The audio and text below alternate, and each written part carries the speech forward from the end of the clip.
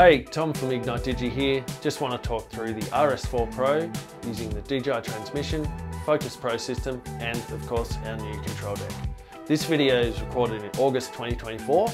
We're expecting functionality will change over time as DJI update firmware, and also we add functionality to control deck. So let's get started. So I've got the RS4 Pro here. This is also applicable to the RS3 Pro. So I've got the red Komodo OG, I've got our keystone cage. Down the side here, I've got the LiDAR hub, which is the current one, not the new one that they teased with the RS4 Pro. I've got the Focus Pro LiDAR up here, and I've got one Focus Pro motor here, one Focus Pro motor here, which is on Iris. And then down underneath, you'll find we've got the DJI transmission, video transmitter, as they call it. So the LiDAR hub is obviously feeding all of the different devices. Then out the back, what we've got is we're feeding a V-lock on the tilt-to-ring, and we're feeding that up into our power breakout. The power breakout is then going 2-pin out to the camera, 2-pin out to the LiDAR hub. So we modified one of these LiDAR hubs to have a 2-pin rather than a D-tap for its power source. Up the front, we've got the beautiful Atlas Mercury anamorphic. So 36mm, these are really beautiful lenses, and thanks to Luke Marriott for loaning them to us for this video. Next up, we've got the DJI Focus Pro hand unit here, and the high bright monitor bracket, which has just come onto the market, and of course the high bright monitor. Then over here, we've got the control deck. We've got this is our complete kit with the monitor mounts, and I've got the other DJI high bright here. And on the back of that one, I've got the expansion plate, which has the 6-pin and the SDI and HDMI. For those who've got the Focus Pro motors, you'll have this D-tap to USB-C cable. DJI do give you a warning about this cable, but I'm just going to reiterate that this is a dangerous cable. It delivers 11 to 17 volts to USB-C. So use with caution. My recommendation would be, if your motors are already powered from another source, hide this cable. Do not use this cable.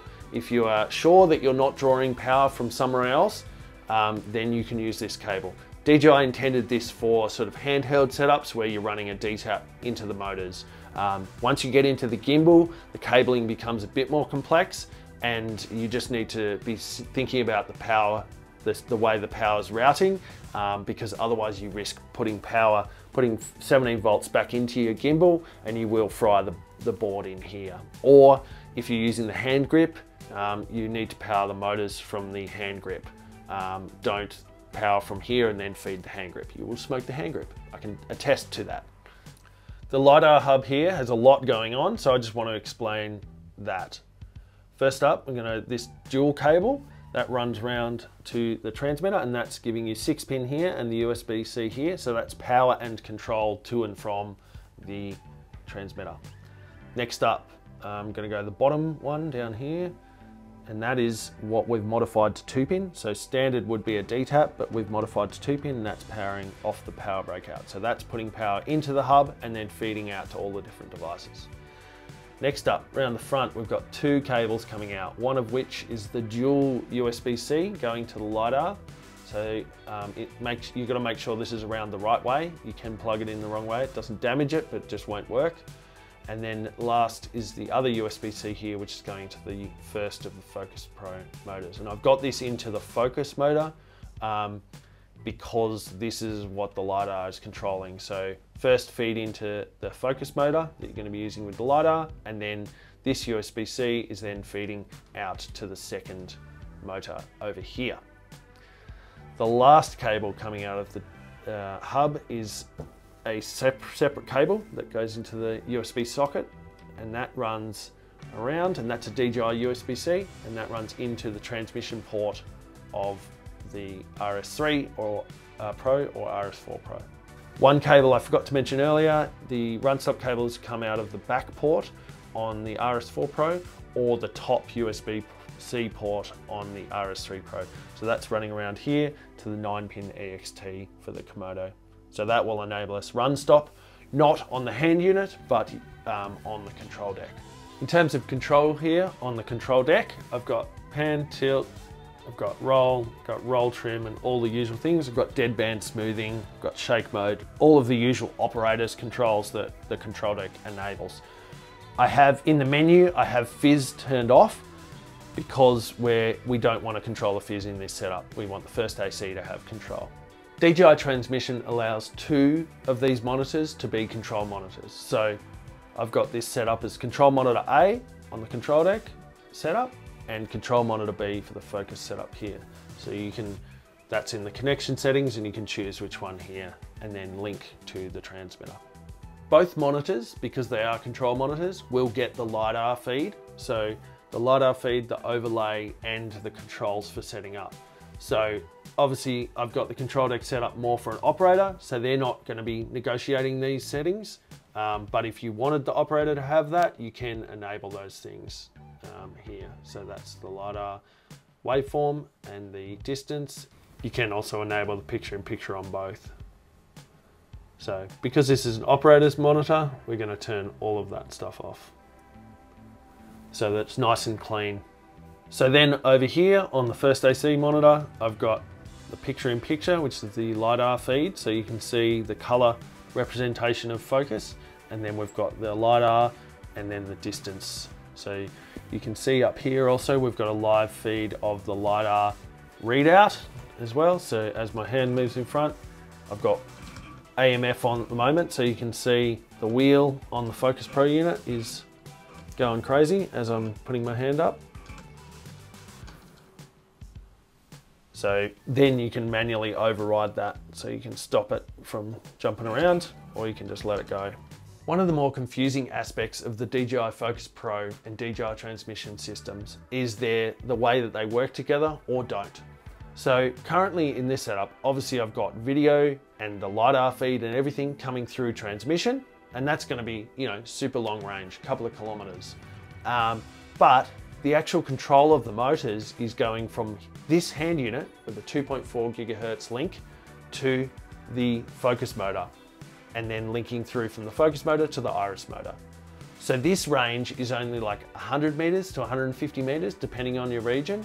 And that's obviously sets up a weird limitation where you might have video and LiDAR feed, but you won't have focus and iris control.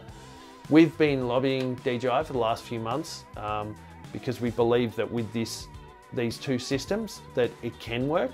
Obviously this hand unit can control the 4D, so through this bracket or through our control link, you can do control of the 4D via transmission for focus, iris and zoom. So it is possible to do focus, iris and zoom through transmission.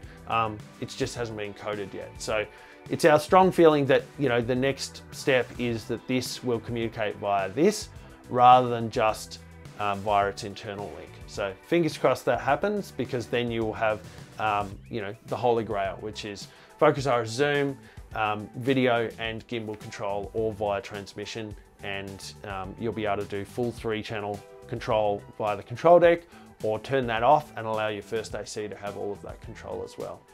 Here on the Focus Pro hand unit, we've obviously got the iris slider, we've got the focus knob, and then we've got the zoom rocker. I don't have a zoom motor, so this is doing nothing. The record button currently only works with the Inspire 3 or the Ronin 4D via the transmission monitor. So in this setup, we can't actually do run stop. The only spot we can do run stop is here on the control deck. So that is able to trigger the Komodo. So ignore this button for now in this setup. The other buttons, M and A/B. So M enables and disables the autofocus, or AMF in this case. So that's the automated manual focus, and then back to MF. And then A and B is so you can set marks. But they're going to get confused because I've flipped the motor and so it doesn't know where it is. I expect DJI will fix this issue on the next firmware. The last button is on the back here, and that's just you press and hold that to adjust the strength of the motor in here. So the first thing you want to do on the RS3 and RS4 is switch on the side down to FPV, and then you want to go touch the FPV and then scroll across to custom, and then in custom, that's top little bit, you want to turn off each of these, and then the idea is that you have no follow mode. So that way the operator carrying the gimbal, or if it's on a car or something, it's never going to input anything from this. It'll only be from the control deck. So obviously if you do want to have some controller aspects so that, you know, maybe this cable doesn't snag, then you can enable that and adjust the setting for that here. So let's say we want it on pan, and then we go back and we change it to medium. So now there'll be a window and a deadband at which it'll start to do. So that will stop this ever being able to twist up fully, unless you do it from the joystick. One feature worth noting is the mode toggle here. So a long hold on the far right button. So what that will do is it will switch remotely between pan, tilt, follow, and whatever the third position is set to. So that's custom, FPV, portrait, or 360 roll. In our case, we've got it set to custom. The other setting you want to check is the dial setting. So you want to swipe up, and then you want to go dial functions. Obviously you can control this focus motor via that dial, but the thing is then you've got two inputs. So you've got the first AC's input via the Focus Pro hand unit, which is absolute, and then you've got the front here, which is rate based. So that'll sort of interfere with each other. So it's better if you just make it like tilt or something like that. The last setup here is the single operator where you want to control your own fizz with the RS3 or RS4 Pro. This is where some of the limitations with DJI transmission and Focus Pro ecosystems start to become apparent. So via DJI transmission, we can only control one motor, and also that motor is now controlled rate-based. So what's the difference between absolute and rate-based? Absolute is where you send a signal to say, go to this position. Say, you know, the focus motor does 0 to 999, and you know, that's from one end to the other end. So we obviously know we have end stops here on our focus wheel, and we have values, you know, one end to one end. So this is absolute, but then once it goes into DJI transmission, we've got to talk rate-based. So rate-based is move this direction at this speed. So it doesn't have end stops as such. It's more, and the reason DJI have used this is because of things like this dial on the front, you know, that is a rate-based dial because it doesn't have end stops. So you can control the whole lens focus system via that. But, you know, for the Inspire 3 and the 4D, we wanted to have the hard stops because, like the Focus Pro hand unit, you have hard stops because hard stops work, and it's absolute based by the Inspire 3 and the 4D. So we tossed up whether to make this rate-based or absolute-based system, and we decided on absolute, but that does throw some limitations when you use this setup. First limitation, you can only control one motor. Even though I have two Focus Pro motors here and they're linked and everything should in theory work, you know, I should be able to control Iris, I can't because it's not coded into the DJI transmission system. So I've only got focus at the moment, so I can only control whichever motor is set to focus. We've done some firmware on our end and we've enabled you to flip it to zoom. So if you wanted to put the focus motor, or what you've set as the focus motor, onto a zoom, you could have the operator control that, and then you could have other motors which are powered separately, not connected to that single motor. You could then use with the Focus Pro hand unit via the 2.4 gigahertz. So you could have a situation where you know, you wanted the iris or the zoom or something to be controlled by the operator separately to the focus, which is controlled by the first AC. So there's sort of a blend to be had. So the way around, or the way to use this focus system in a usable way, is to adjust the dial speed settings on the back of the gimbal, and I'll show you how to do that. So first thing to do is swipe up, make sure your dial is set to focus motor, and then you want to go to dial settings and you can adjust the speed, and you can also flip it. So if you want the control on the control deck to be the opposite way in terms of focus or zoom, you can do it there, and you can adjust this dial speed. So essentially dial speed is changing the, is going to change how much the movement of the wheel on the control deck will then adjust on the lens. So you can find a sort of happy point where you can still reach the limits of the lens. So now I've reached the limits of the lens within the range of this focus wheel. Gets a little bit confusing, but if you have any questions, reach out. But basically, you just want to play around with dial speed here until you've got it, you know, pretty much I've got it. I can turn that down a little bit more now and I'll still be able to get, yeah, so I can get the full range of that now. So I do have focus control, but I don't have iris.